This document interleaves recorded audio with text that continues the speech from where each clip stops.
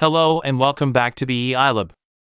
In this video, we will explore together how to train a deep learning model on the EuroSat benchmark dataset for land cover and land use classification.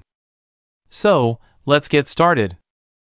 In our previous video, we discussed the crucial steps of preparing the EuroSat benchmark dataset for CNNs. Now, we explain the architecture of the CNN model we'll build for land cover and land use classification tasks.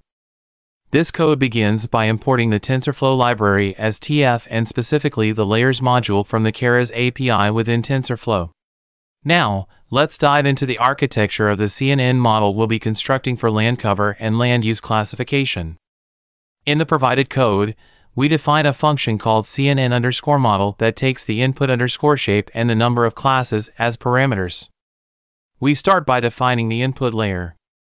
This layer sets the shape for the input data. Moving on to the convolutional and pooling layers, the first convolutional layer, the conv1, is defined with layers.conv2d. It consists of 32 filters, each with a 3 kernel size and relu activation.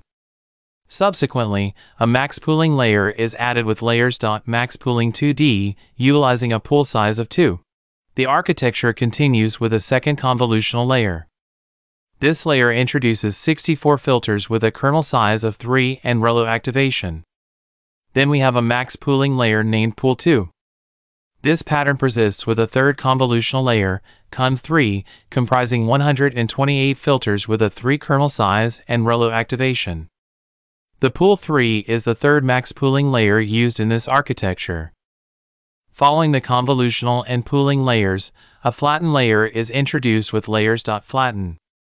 This layer reshapes the output, preparing it for the subsequent dense layers. Moving on to dense layers for classification, the dense one is constructed with layers.dense. It consists of 128 units with relu activation. Subsequently, the second dense layer comprises 256 units with relu activation.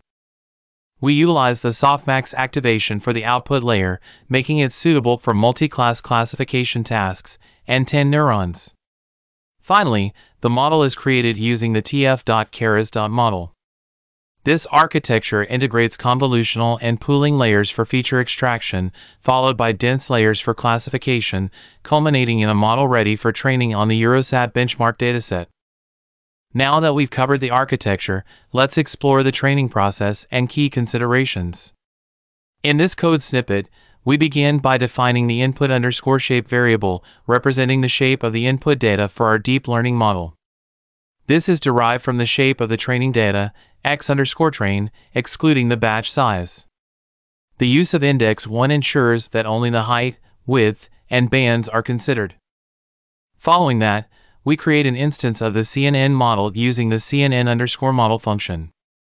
To gain insights into the model's structure, we use the model.summary method to display a summary of the model. This report shows the number of parameters in the model. In the next section, we use model.compile to define the optimizer, loss function, and metric for the model. The atom optimizer is chosen. We set its learning rate to 0.00001. Next, we specify binary cross entropy as the loss function.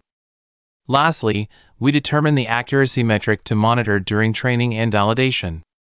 By calling model.compile with these configurations, we prepare the model for training. Now, let's delve into the training process. This code initiates the training of our model using the training data, x_train and y_train.